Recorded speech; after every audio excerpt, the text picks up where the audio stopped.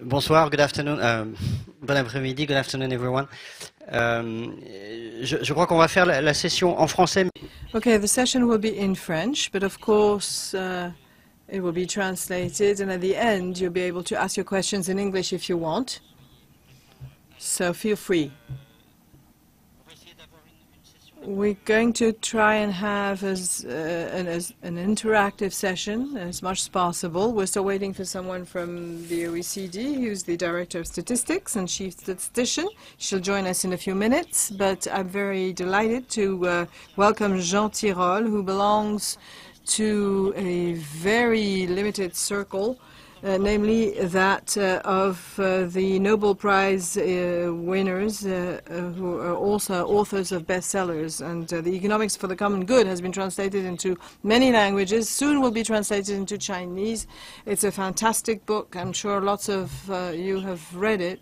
And this is a book that never leaves my bedside, and I look at it very often.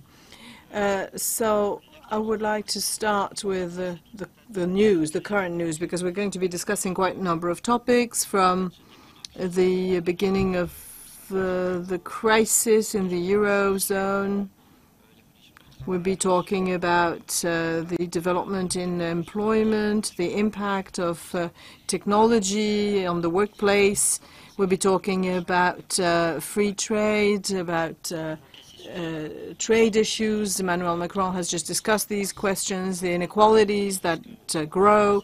You'll tell us what you think about this. But so there'll be a multiplicity of topics, but I would start with the current news. There are neighbors in Italy who are trying to organize a government, but it's something that's pretty difficult.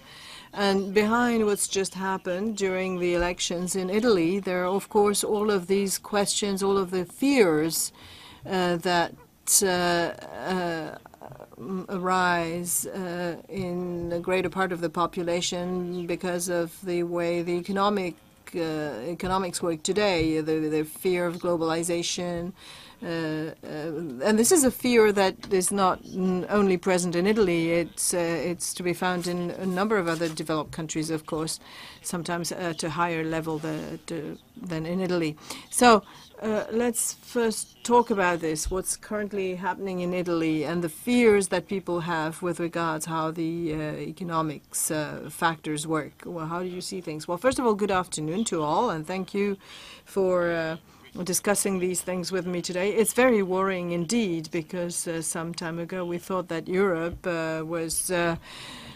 had made it, basically, and the countries in the south, Greece, Spain, Portugal, made great efforts. There's also world economic growth that is pulling things upwards, and we were very confident on what was going to happen. But the fundamentals are still here. And I can see two or three of those. The first one is what you've just mentioned, the fears, the frustrations, and of course they're not that recent. There was a 2008 crisis, there was the European crisis, there's the growth in inequality, the problems related to globalization, and also related to technological progress. And we also have fears with the future, artificial intelligence, climate change, and so on. So all of the peoples in the world feel some kind of frustration and fear. And it's a bit paradoxical, really, because on the other hand, we're much richer, we're in better health. But in Italy, just like everywhere else, the populists are really feeding on this happily, and they're suggesting some real panaceas to cure all of this, and they know how to play with our cognitive faiths and beliefs, because we are afraid of the future, and therefore people who propose cures for this become popular, and they're playing with the cognitive goods, so they're feeding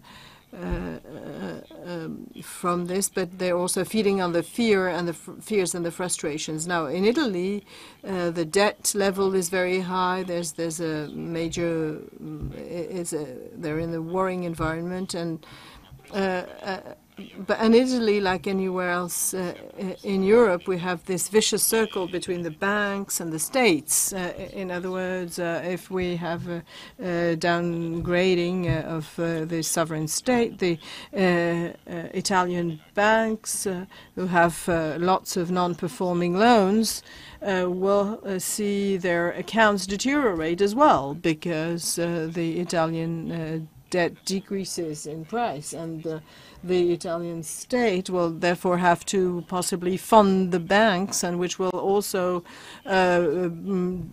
lead to a decrease in the sovereign debt level and so on. And so so it's really a vicious circle, which is linked to the resegmentation of the financial markets since 2010, 2011, which means that we are taking lots of risks. I mean, we didn't want to take action against this in Europe. Lots of economists discussed this. There was a lot of academic research on this topic. I did that too. But for the moment, it did not have much of an impact. And it's true that there is a transition period. Now, if the Italian debt is risky, there's no reason why the banks should take long-term risks while, you know, claiming that pretending that it's not risky. But then if we this might lead to additional difficulties in the country. So I hope that we will learn from this. Because it's a very dangerous situation. Well, before we come back to the Eurozone crisis, you mentioned the downgrading. Now, is this just a feeling, or is this a reality? Well, it's a reality, because an increasing number of studies by economists have shown in the US, in Germany, in Scandinavia, have shown that there are people who are in pain. The pie is growing bigger, but it's not shared fairly. There are people who lose their job and who don't find an equivalent job in their region because jobs are being created elsewhere. It's not that we're missing jobs worldwide, but the problem is that you have to find a similar job in your area and also in your field of competence. And so what could be the responses to this? Because we see, well, as you're saying, that this is a reality, that this is something which is massively observed in many countries. Well, how can we respond to this? Well, in the short term, it's difficult. I mean, they could be a safety net to make the landing a little bit less painful. This is done in the Western European countries. In the US, it's very difficult. But you see populism, which is increasing even in areas where this problem is not known. So it's a more general problem, more so than the simple downgrading. But we have the winners of globalization, who adapt very well to the new situation, and the others who are suffering from it with the disappearance of the middle classes. And it's very difficult to predict what's going to happen, but there's a chance that this might go on, actually. And then what should we do? Well, you have to have a safety net. That's the first thing. And then secondly, you have to give an education to people, primary, secondary, university levels, higher education, so that people can adapt afterwards, because they have to be able to change jobs easily. And there has to be a lot of vocational training as well. And in both cases in our country here, we're not doing a good job. Well, the question that a lot of people are asking themselves in the developed economies is this downgrading something, a fatality, I mean, for rich and developed countries? Well, we don't really know, actually, how this is going to turn out. We see a lot of people whose job simply disappears. We're talking about globalization, but artificial intelligence or technological progress also plays a very big role, an even bigger role. So it might actually, I mean, we can try and slow down this phenomenon, but it's going to be with us. So which jobs are going to disappear, we don't really know, actually. We can possibly project things in the 5 or 10 years to come. For instance, cab drivers might lose their job because of the self-driving cars or whatever. But it's very, very difficult to actually predict this. We don't really know where technology is heading.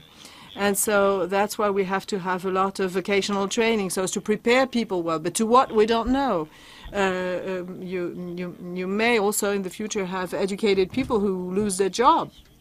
Well, for you, this process is therefore necessarily something that's going to be negative in the future? Because, I mean, you are being very pessimistic, it seems to me.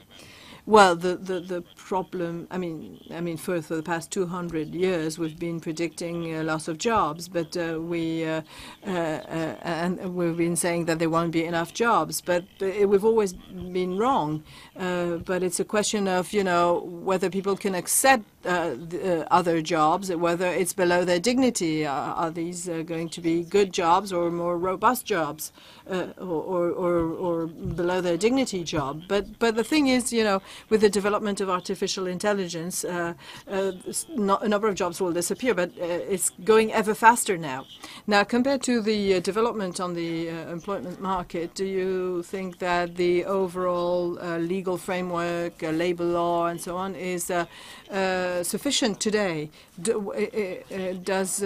Can Europe defend its model, or should we go towards more liberalization? When we see the damages that this might generate in countries like the US, for instance. So where do you think we should stand? Should we have more liberalization, or should we have more security? Should we have more training? Well, there are three solutions. Either you protect employment, which is what we do in the southern European countries, or you protect the employee in northern Europe, or you protect no one, and that's what is done in the US. So the American solution doesn't seem to be the optimal solution to me for obvious reasons, because but we need to be resistant to technological shocks. And again, it's not the employee's fault if he's going to lose his job. So then you can, of course, protect the job itself. But we've already seen the limits to this in Southern Europe, with lots of unemployment and also bad jobs, you know, those short-term jobs where you don't get a good training and where it's really temporary job, which will result in unemployment. So these are not good jobs. And for open-ended contracts, there are issues relating to mobility of the employees. The companies would like to adjust, but it's difficult, and employees sometimes would like to find another open-ended contract, but they can't. So that's another challenge. But so I don't think, again, that this is optimal. And it's going to have a stronger impact in the future, because the nature of jobs is going to change ever faster. We're going to have lots of uncertainties on jobs, and therefore companies will be even more reluctant than today to generate durable jobs. Now, there should not be too short-term jobs, because it's stupid to take someone on if you know in advance that you're going to lay off this person, even though the person might be very satisfactory. So we have to be much more flexible, and we have to protect the employees. Now, let's look at a practical case. Let's take the case of a small economy, the French economy. Are the structures, the legal structures, labor law structures in France, are they are following the reforms that we've seen? Are they suited to the current environment, or do you think that there should be further reform? You don't necessarily have to answer this, because it's a political question. Well, I won't answer on the political side, of course, but I won't venture there. But we should revamp vocational training. I mean, vocational training has been taken back by the government. It's 31 billion euros a year. So the state has to have a say there, and it should not be the social partners involved there only. And then there's one major person, and then one point which is absent from these reforms. I mean, if you want to give flexibility to companies, they also have to be made liable, and we know how to make them liable. they should pay part of the unemployment cost that they generate when they lay off a worker. So there should be a bonus malus system where the reward or disincentive system, which is a very simple economic mechanism that should be put in place. Well, this is something that we have in the U.S., but does it really work? Well, in the U.S. it was introduced by Roosevelt, and this had to do with very short job insurance or unemployment insurance, and traditionally there has been not a lot of unemployment, so it's not the same topic. And but there's a transition issue here which is very complex. This was also introduced modestly, something similar in Italy. Spain is envisaging implementing it as well. And why not? I mean, because I think that this reward or disincentive system would be good, and this would put an end to the negotiated termination of contracts where people don't really pay for the consequences of their actions. So we should not have laissez-faire. We should have a market where people should be really made responsible vis-à-vis the consequences of their actions. For instance, you would not imagine for the companies to produce solar power to pay the carbon tax for those that use coal. And it's a bit surprising that we've gotten to that point.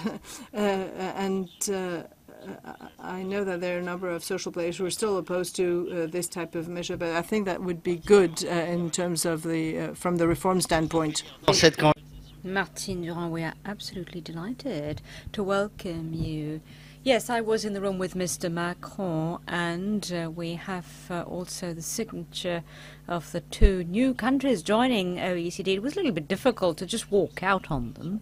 So anyway, you're in charge of statistical operations here at OECD. You're an economist, and you have an OECD approach on all of these international global issues. Yes, and obviously I've arrived right in the middle of the conversation. You may have dealt with this already, but I had a question for Jean Tirole, if you'll allow. Now, the theme of the ministerial and of the forum is inclusive and sustainable growth.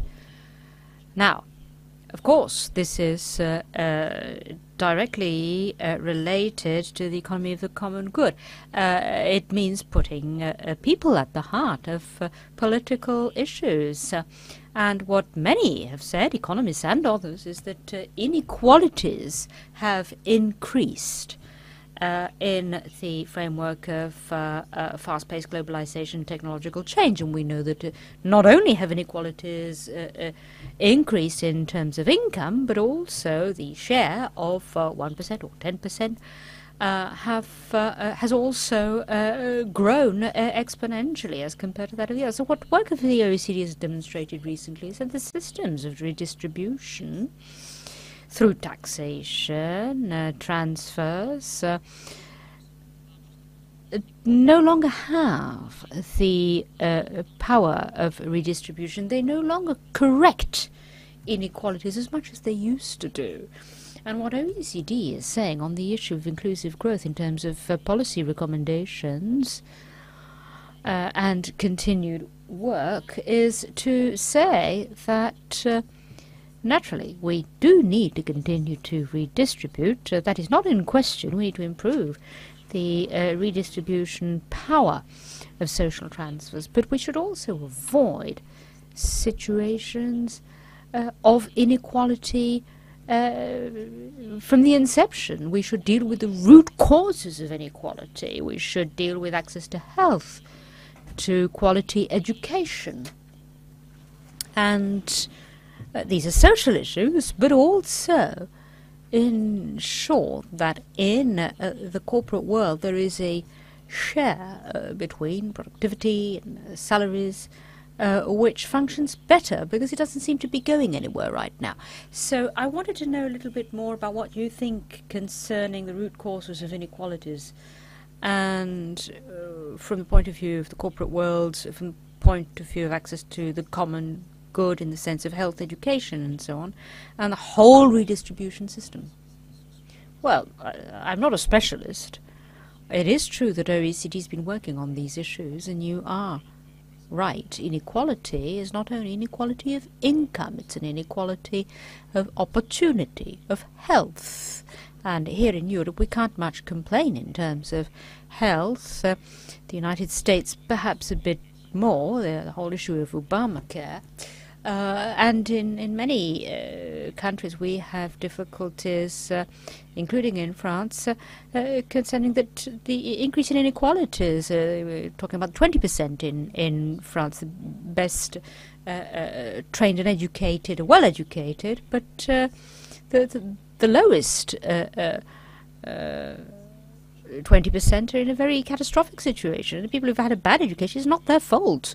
And they have a lot of difficulties on the labour market. And they're not offered new training either, because we're not using ongoing training effectively. So there's major inequalities. And I agree with you. It's not sufficient to simply redistribute money, even though we should do that as well. But it's also a matter of dignity. Everybody wants to feel that they contribute to society, or at least the vast majority of people want to contribute to society, but there's also international mobility. There isn't an international agreement on tax issues for the usual reasons, which means that sometimes you tend to localize profits in those countries where taxation is weakest, and it's very easy to do this with intellectual property and intangibles, and this has always existed, and it has become even easier than it used to be. And then you have the issues of platforms, and how do you tax them? It's always possible to put the highest price end of the range in Ireland or elsewhere, so there are problems. And then you have mobility of elites, and let us state this frankly. Elites are international. They are citizens of the world, which is all well and good. But of course, they can go out shopping and go to countries where they get the best conditions. Tax conditions or research conditions for researchers. It's not only a matter of money. If you can carry out certain experiences in a given country rather than another, you get the best universities in another country. Venture capital is good in one country and not in another. Everybody speaks English now, and everybody feels a citizen of the world, and people tend to move around, and you can see this in academic research, but also venture capital and many other fields. So there are major issues, and today you look at the 7 major corporations in the world. These are platforms that didn't exist 20, 30 years ago. They've all been created in the United States or in China. And you look at startups, Airbnb, or any other. It's all the same. You look at mobility of intellectual elites. It's amazing. So redistribution is not the only solution, because the elites will simply move elsewhere. So I think it's very different from when I started my career as an academic. I remember after my PhD, I decided to work in France. I went onto the labour market. I really wanted to work in France. I had some disappointment with the way the labour market worked and research worked, and then I moved to the United States, and everybody was very surprised. There were a few examples before me, but French elites simply didn't go elsewhere. They didn't migrate. Nowadays, if you haven't been to Berkeley, well, but you're talking about the mobility of elites. You say it's amazing, but what is the appropriate policy in such a situation? Are you advocating stopping elites from moving? Or are you simply saying that their own countries should become more attractive? What's the solution? Well, there isn't a good solution, but there are possible ideas. I have a lot of colleagues in the United States who would be perfectly ready to come back to France if conditions were good. I'm not talking about financial conditions. People are willing to make a bit less money. Not a lot less, but they are willing to make an effort to live and contribute to their own country. But you also need governance, you need institutions. You need to make sure that universities are attractive, which is not the case today. To take just that example.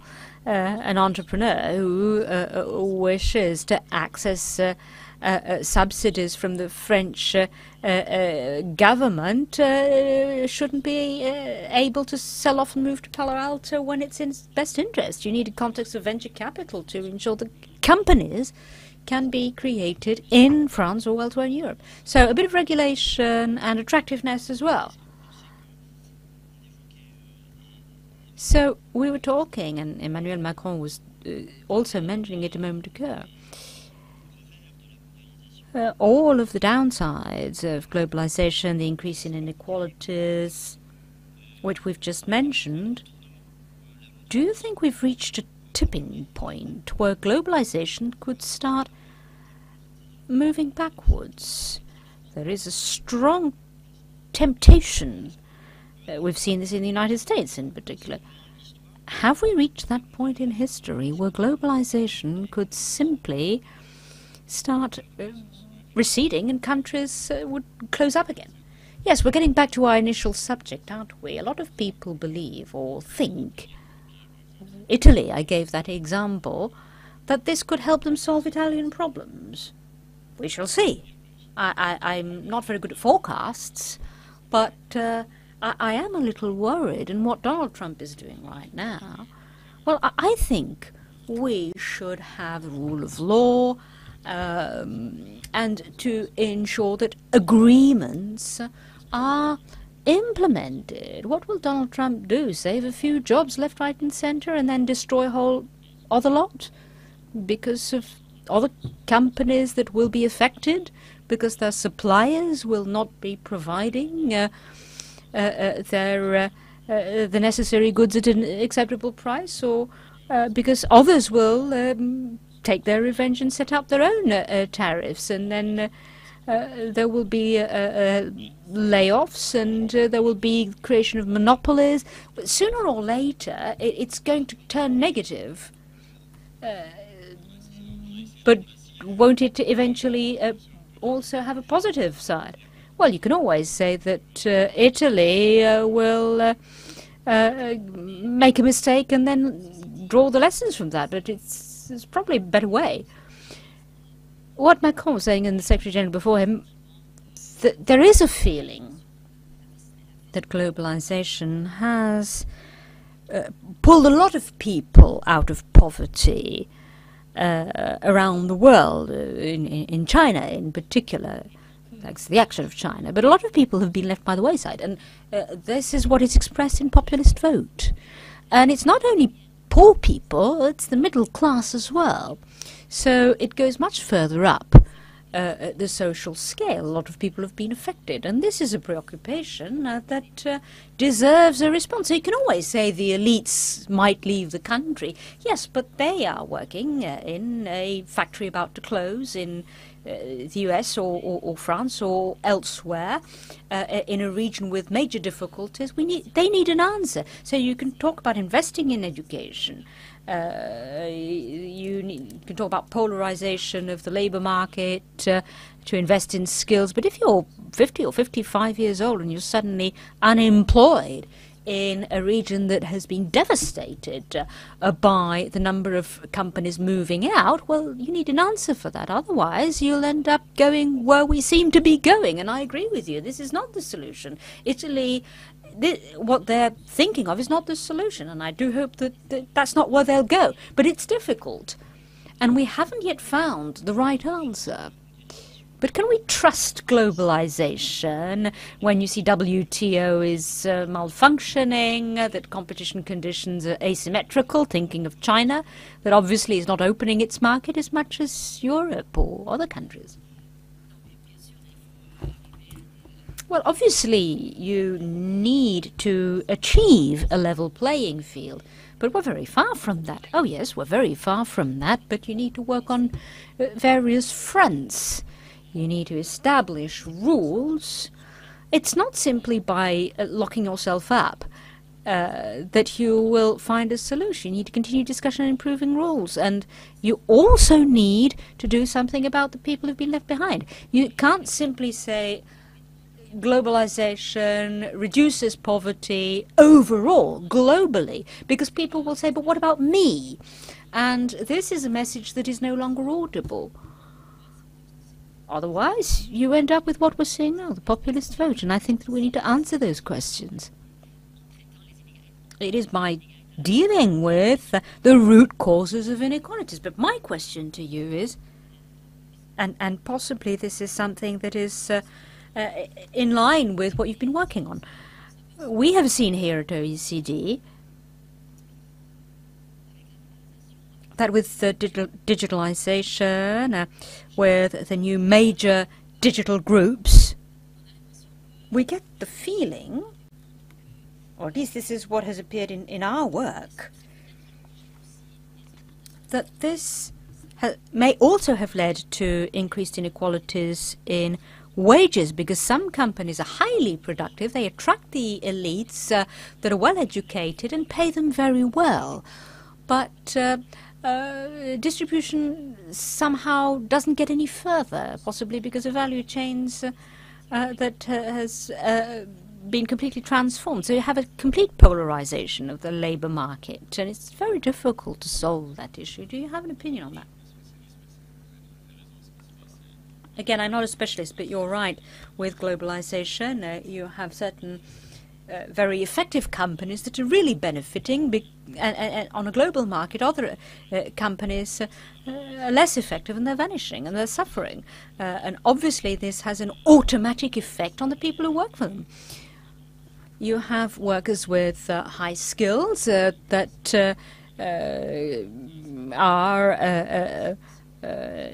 can go anywhere in the world with a very high salary that rises exponentially, and we've also seen the phenomenon of superstar companies. It's obvious in the digital world because of the network effect, where companies have major market shares and they're superstar companies, and the highest increases are there.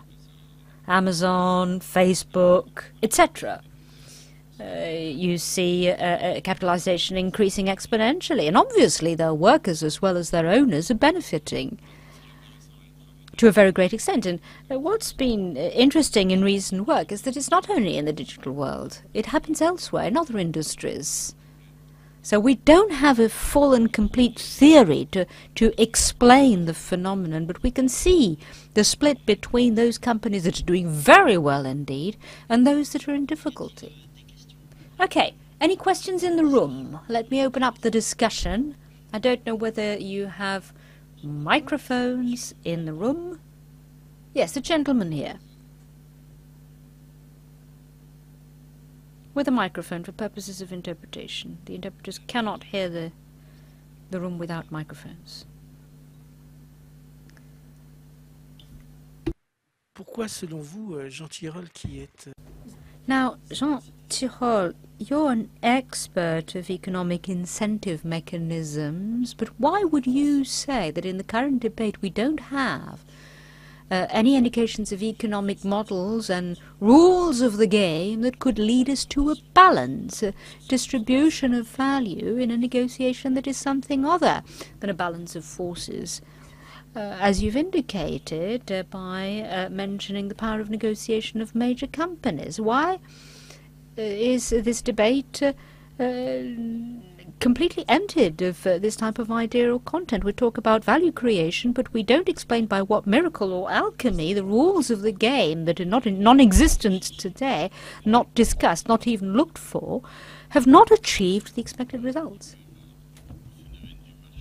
Well, you obviously have the automatic market phenomenon with allocation of resources, and all countries live in market economies today, so you have the forces at play. In the 1970s, the share of added value had been included for labor, and there was mechanization, and that had an effect in France, so that the share of added value eventually went back to the way it was. It's very difficult to fight against market forces. I think that if we're talking about inefficiencies, it's probably a better idea to redistribute income, which is important, but also other social goods such as health, education, and so on. We all know the problem of redistribution. You would need an international agreement. I mean, it's like climate. And this is a major failure of geopolitics. We don't really know how to achieve harmonization of taxation or international agreements where each individual country isn't trying to get the best share of the deal. Mechanisms exist. Entrepreneurs in the United States or China create value.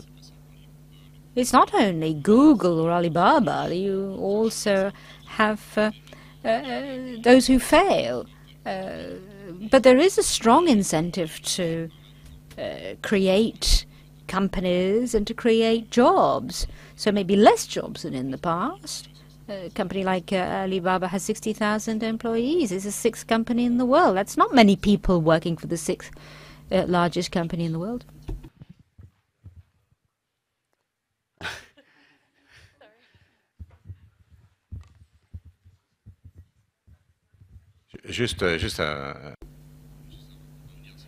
Let me just get back to jobs. Take Alibaba, for example,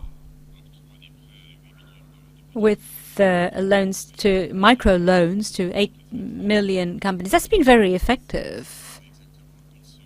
It takes 1 second to get an answer, to get a loan, and to get the money if you get the loan, because it's artificial intelligence. It has been very useful because you have so many small companies that couldn't have access to credit, or even individuals selling their fruit and veg, and can get 1,000, 2,000 euros in 1 second. That's extraordinary. If you need to fill in a form, it takes 3 minutes. Job creation now in the Alibaba bank, so to speak, is zero, because there's no single human individual involved. The case for companies to work more closely with states. For example, we see the case of California. They've been, during the last few years, trying to expand their healthcare coverage. They've been trying to implement some regulations to protect the environment, even some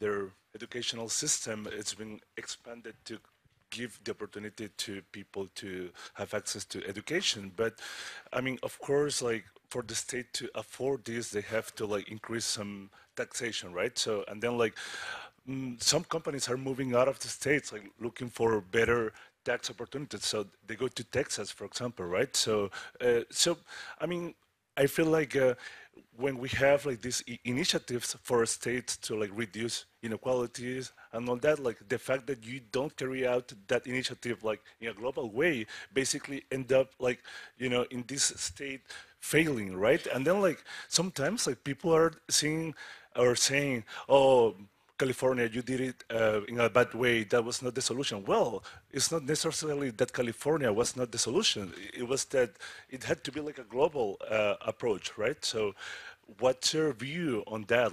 What's the next step that we should, companies and governments have to carry out to solve that? Well, you're right to stress that you need a global approach, because there are lots of public goods to be supplied. And if you take climate change, for example, okay, it's a good example. So, you like the other countries to make the effort to reduce carbon emissions, but at the same time, you don't want to do it yourself because it's expensive. So you need a global agreement, and as you know, the global agreement, we don't quite have it. COP21 in Paris was very mild, non-binding, very low ambition in the fact, not in the diagnostic, which was perfectly fine. But the problem is that we have 200 countries, and you always would like the other country to do it. And you can say the same thing for many things, either across countries. We were talking about taxation, for example, or within countries. You mentioned the case of the US. And if you train people, for example, they might, with high mobility, they can move to another state. So what's your incentive to do that? And again, there's no other solution than basically multilateralism, because in the end, it's always tempting to deviate. It's a kind of prisoner's dilemma. It's always tempting to deviate and just expect the others to supply the public good, which are not going to supply anyway.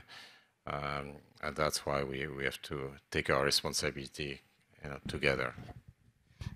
But for this, of course, citizens have a big role to play, because with their votes to some extent, right? I mean, and that's what we see. I mean, there's a lot of pressure on climate and so on. So it's not just the governments are just a reflection of who has voted for them.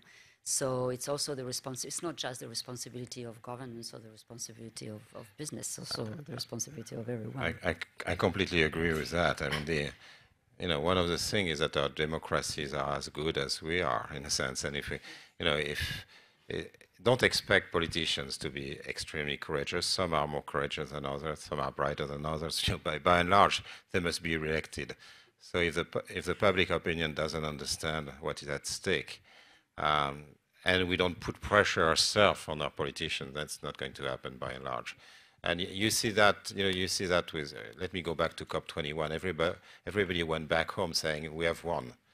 Not a single chief of state said, we are going to spend money now to fight climate change. Not a single one. And people said, oh, that's wonderful. We're all done.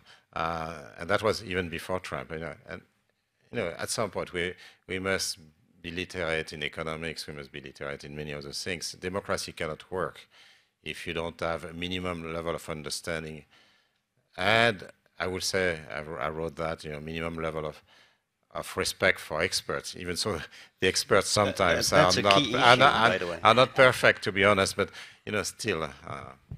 But to some extent, it's the same with companies. I mean, citizens have a big role to play. If you think that a company is not acting responsibly, behaving responsibly, either by through taxes or by producing, emitting CO2 emissions, or not being environmental friendly and so on, you can always use your consumer power and not buy the goods. So, and in fact, the companies are probably very, very attentive to what citizens and consumers do in this respect.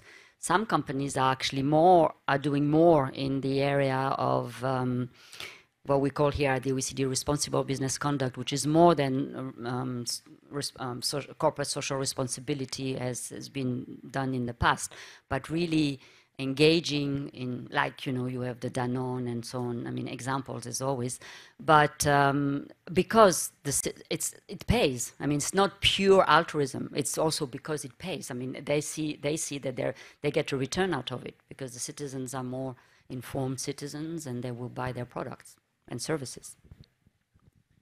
Yes, sir, monsieur.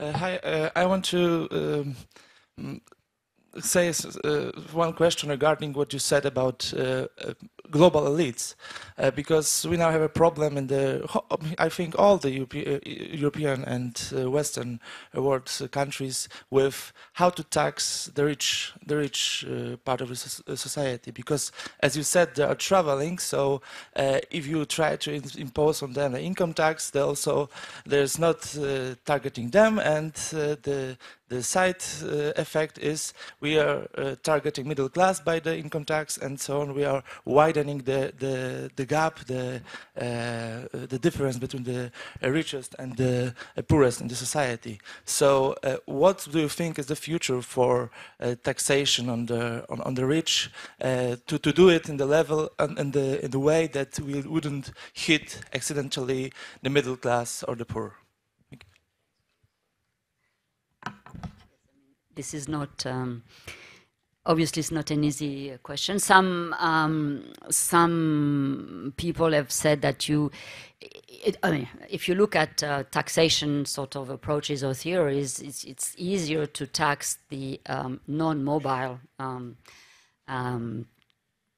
assets, or because if it's mobile if it's capital, or if it's labor elites, they can go away and then optimize their taxation rates. So some people have argued that you should tax land, for instance, or houses and sort of thing that you cannot take away. But certainly that's probably not sufficient. The other thing is, of course, that you can also look at, if you look at the richest, the 1%, most of their income is in the form of capital gains rather than salaries or other form of incomes. And this is where, again, the sort of, which they detain in companies, for instance. And so that's where multilateralism and the sort of activity that we do here at the OECD through BEPS, which, by the way, affects both companies but also individuals. This is how you can reach out to these people.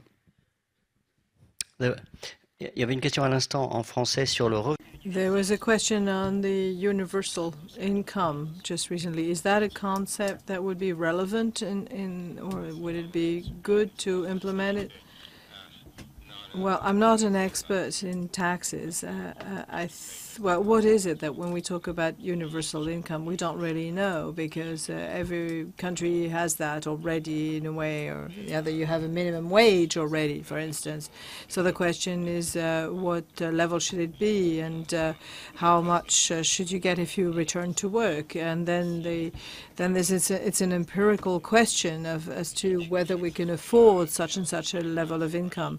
Now, the idea of having everyone benefiting from a minimum wage is not something that is very controversial. Now, should it be 1,500 euros or 2,500 euros? Here we're talking about public finance, and we have to do calculation. And experimenting is not very easy, you see, because we could say, okay, let's experiment with this in Bordeaux, for instance, but then, of course, it would affect the income structure, the social contributions, and so on.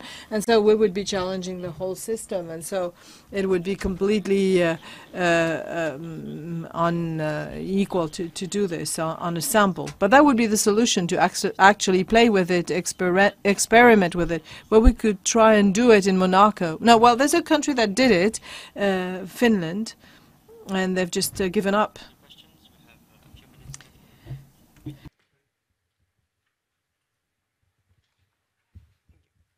Oui, bonjour. Good afternoon. I have a question.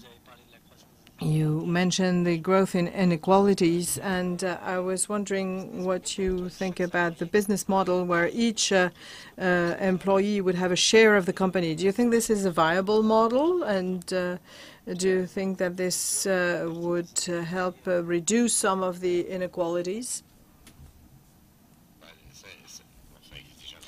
Well, it already exists in a number of sectors, highly qualified sectors. There are partnerships and that kinds of thing.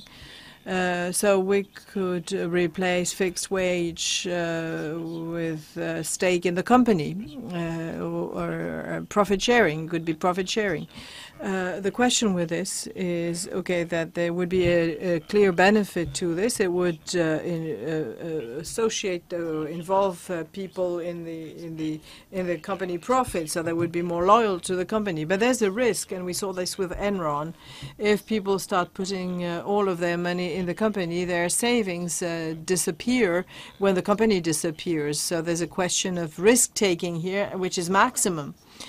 So it's really a problem. So you can do a little bit of that, certainly, to involve the employees and share some of the profit of the company with them. But there is this risk, which is highly correlated to their employee status. And so this might lead to some other problems. Okay, we have time for one more question, I think. So go ahead. Well, you talked about the Paris Agreement as non-binding. We had a binding agreement before, which was the Kyoto Protocol. In the context of the Paris Agreement, we have more of a procedure. We have to be accountable, and we to know what's going to come out of it. We have to wait a little bit more. But isn't this actually the problem with multilateralism? Well, Kyoto was not completely binding because a number of countries came out of it and a number of countries were exempted from it, which was a mistake in my opinion. You have to have the courage of being generous vis-à-vis Southern Hemisphere countries, but generosity does not mean that they can pollute as much as they want. So the idea would be to give them direct transfers. That would be what generosity is about, rather than encouraging them of producing carbon. Now, my point of view, well, with Trump's election, you know, it would have collapsed anyway. But my point of view is that at COP21, we wanted to have everyone on board signing the agreement, which means that from the start, you know, there would be no constraint on these countries. I'm not saying that it was not difficult. Of course, as a negotiator, I would have found it very difficult to get to an agreement. But if you want to have Venezuela and Saudi Arabia as signatories, you know that there'll be nothing in the agreement that will have a major impact on the fight against climate change. So I'm not saying it's easy. I'm not saying I would have done better, but being so triumphant, you know, in December 2015 was a bit shocking, I found. Yeah, you never listen to the experts enough. Martine Durand, Jean Tirole, thank you very much for your participation this afternoon.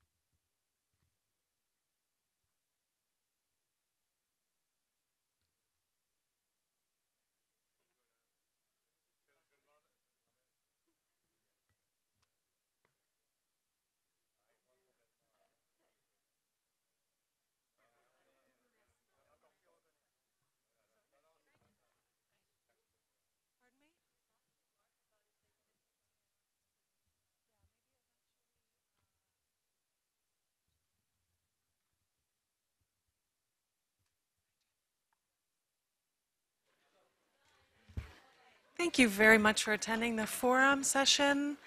There will be a press event in here. If you want to continue your conversations, we thank you for moving out into the Discovery Lab area. Thank you again. Have a great evening.